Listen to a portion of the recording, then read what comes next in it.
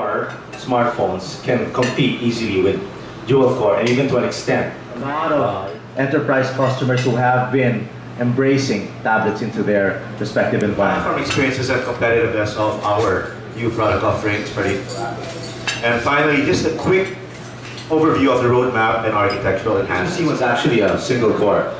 So people tend to look at benchmarks, right? But the reality of it is, in everyday usage, if it seems that it replicates your previous phone, even if it's a quad core, that's how we look at it. It's the overall user experience. And one thing I can say, even without looking at benchmarks, is from a download and surfing perspective, the Acer Liquid C1 is very fast when it comes to downloads and multitasking as well. And you can unplug at 6 a.m. I would die out at 10 p.m. 10 p.m. By the way, when I do that, I have a good link, and when we say good link, it's our app that connects us to the corporate email of Intel. I tether both my phone and my iPad to it. It's 7 inches, so you know how much battery it could really drain. You know, it's huge. But given that idea, I'm great. I would die out at 10 p.m. So that's the worst case scenario I've had with the phone pad. So if I were using it during weekends, which means I'm not really working on it, I just send SMS and receive calls. If I unplug Saturday morning, 6 a.m., I die out at 10 to 11 a.m. of the next day. So just imagine what performance it gives you and long battery life, how that translates when you have Intel inside.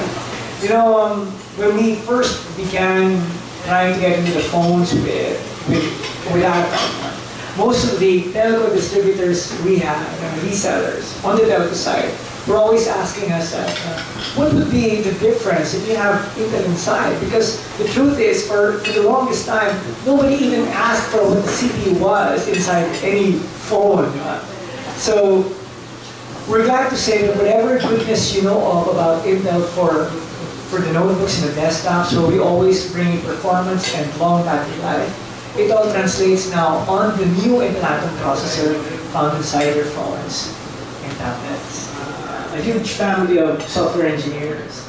So we've developed this version of Subway Surfer for Windows. So you all know this thing, right? But there were some enhancements that we did.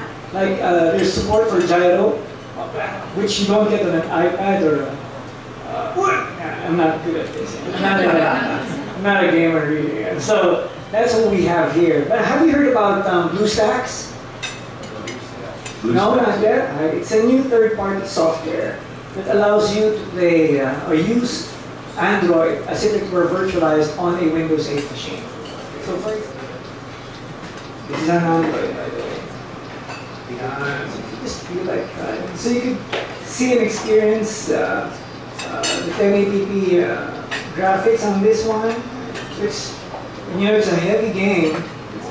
You could make use of your gyro and everything. Will you be working with other platforms like Ubuntu Mobile operating system, Tizen from Samsung? Are you going to be working with them? Oh, well, definitely we are working with them. In fact, Tizen is actually part of the collaboration. Intel is actually one of the leading partners who came up with Tizen. Yeah, but we are actually working with them for Tizen. The intent of Tizen was to have an OS for both mobile notebook devices and that of smartphones, so that we have a seamless set of apps together for both. And since most of these machines are now on Intel as well, so you could expect optimization well across all devices when we come up with those. Even Firefox mobile OS, are you working with the platform also? Yes, we are. Yes, we are. Oh, actually, almost all. Anybody, I think. Well, as I mentioned earlier as well, that actually, as most people would think that Intel is a hardware company, actually 30% of our engineers are really on just software. Yeah. We have so many software developers.